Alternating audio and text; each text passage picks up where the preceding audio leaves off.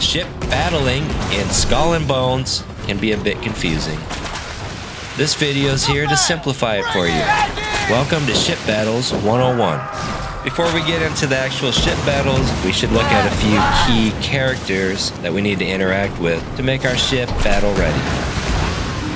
The refinery is an important place to visit because it'll take those raw materials and turn them into useful items. The shipwright, the carpenter, and the blacksmith often want their materials ready to go, so the refiner or refinery is there to help you out. The blacksmith is the guy you want to go to for your guns, ammo, and armor. Without the blacksmith, you're basically a floating piece of wood out there waiting to get attacked. Now, when you're first starting out, a lot of these materials are not going to be in your inventory, so just do the best you can. Now, the carpenter is the guy with the tools. The tool man. Visit the carpenter to get all the tools you need to harvest materials. When you're out there at sea, you might need to cut down some trees, harvest other materials, or even loot sunken and abandoned ships. You're not going to get very far without a saw, pickaxe, or whatever else the carpenter can conjure up. Once you get familiar with the blacksmith, the carpenter, the refinery, and the shipwright, you'll be ready to make an awesome boat that will kick everybody's culo. Culos will be flying, people will be dying. Before I set out for sail, I usually repair my boat. Furniture is great because it gives your ship perks. If you need that extra boost of acceleration or stamina, somehow a magical piece of furniture makes your ship better. Use your telescope to check out distant ships and other things you find interesting. It's a good way to get information on a target before you approach it. Like this boat looked pretty weak, so I went after it. Sometimes I attack the wrong boat and I pay dearly, and I lose all my cargo. Oh my god.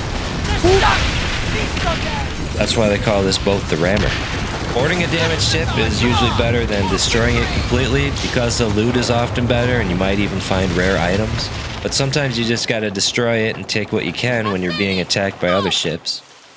The lame thing about boarding boats is it's just a cutscene. You don't actually get to go on the boat and attack them with a sword or a gun. I guess you'll have to go play Assassin's Creed instead if you want to do that. I really wish they would have added that feature in here. I don't know why. It's like, this game only cares about boat battles. The pirate means nothing. See, I don't know what I did to make these guys mad. What did I do?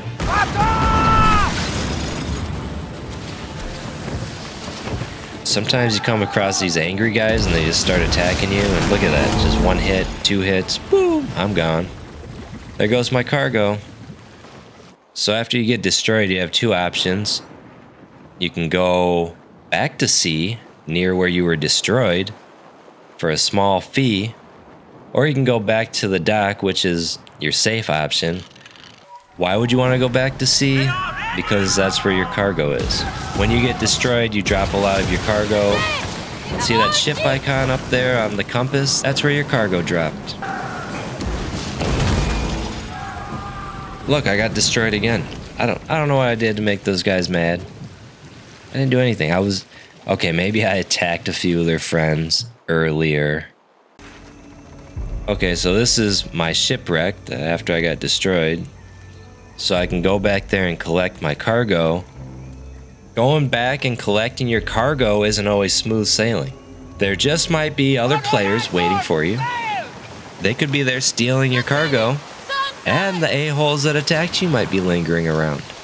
It's just up to you to take the risk. If you had a bunch of cargo on your ship, you're going to want to go back and get it. This is probably a good time to tell you to store most of your valuables in your warehouse and your caches around different islands. I've made the mistake of carrying too much cargo on my ship and losing it. So if you're too far away from a main port like St. Anne, you can go to these little vendors on the smaller islands. Sometimes they have valuable things like blueprints and repair kits. At the minimum, when you're out at sea, you're going to want a few repair kits, a lot of cannonballs, and some cooked food. Otherwise, your fellow sailors might try to tie you up and eat you. I should probably start selling some of this stuff I've been looting. Well, what's the matter? I usually get destroyed before I can get back to port and sell it anyway. When you're attacking other ships, there's a few weak spots highlighted on them. Some ships have these explosive things on the side of their ships. Some ships also have explosive crates on the back that you can shoot at, and that'll do a lot of damage. I keep missing. I don't know why I keep missing the... I'm trying to board my crew. Yeah, you know what? Just blow up.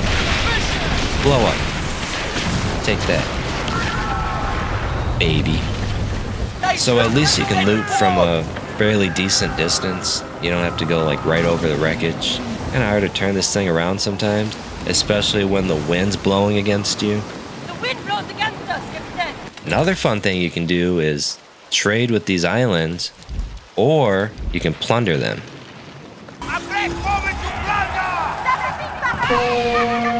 Be careful when you decide to plunder an island because you're going to get attacked from multiple angles. They're going to attack you from land and sea. If you look down the bottom right, those are the cannons reloading, and depending on where you're aiming, the game will automatically choose which cannon to fire. So this was easier just to stay in one spot and shoot from left and right, but you can also rotate your ship and use that front cannon as well if needed.